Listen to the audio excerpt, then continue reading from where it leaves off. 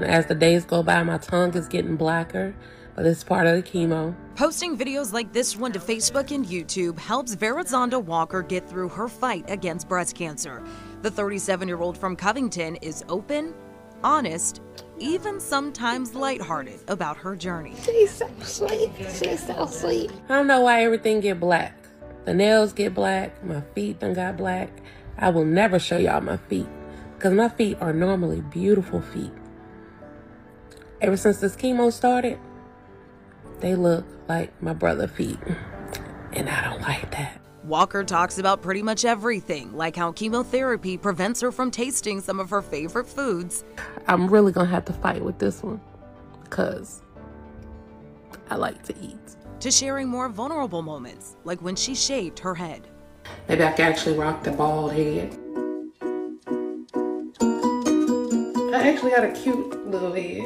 This actually shows you how much hair was left. So more hair has come out than what was still left in my head. Walker's battle inspired her aunt, Chandra Smith, to give back in a major way.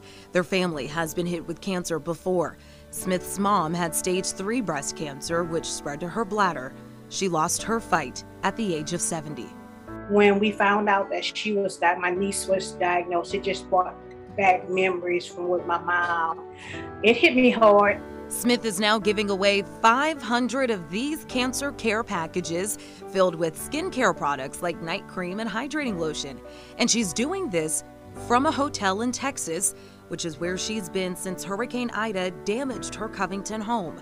Smith says this project means more to her right now than anything else.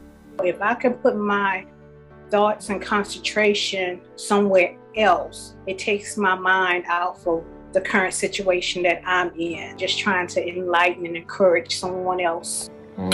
In New Orleans, Christina Watkins, WDSU News.